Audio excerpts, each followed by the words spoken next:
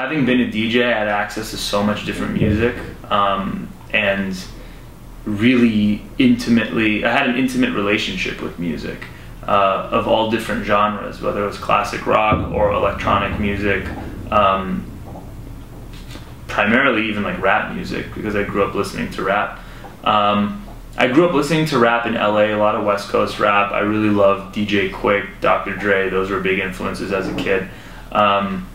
When I played drums as a kid, though, when I took my lessons, they would never really let me play drums to rap tracks because all the drums were programmed in rap songs.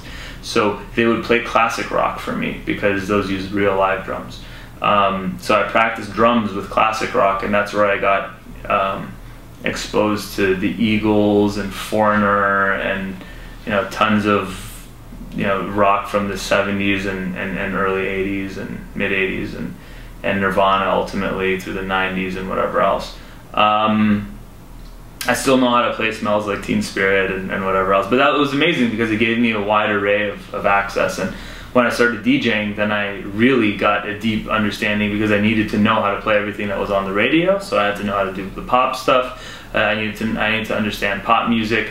I needed to understand rap music. I needed to understand rock music. I needed to understand whatever was hot. And also in DJing, between mixing records back and forth, you need to understand the arrangement and structure of certain songs in order to know where to bring the next one in, or the tempo, in order to know what song to mix with other songs.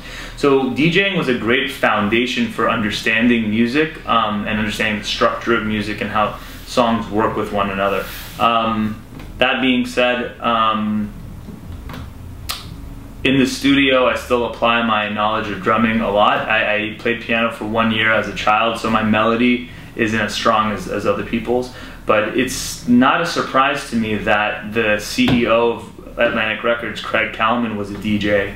My mentor and partner, Mike Karen, who's the president of Global A&R for Warner Music Group, was a DJ. I'm a retired DJ.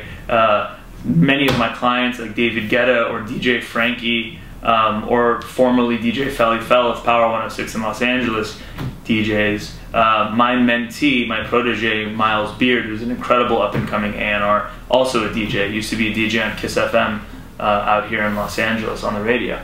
So I think DJs have an incredible knowledge base for music and have their pulse on what's going on.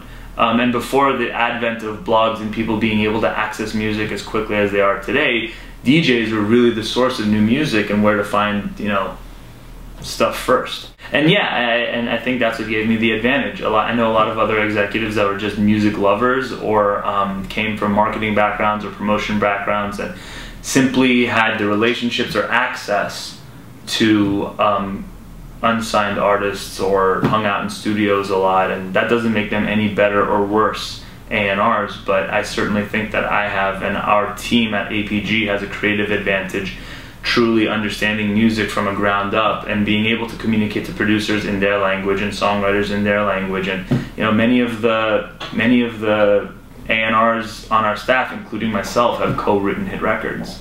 So yeah, to be able to communicate to artists and songwriters and producers by knowing their background and what they do is incredibly helpful.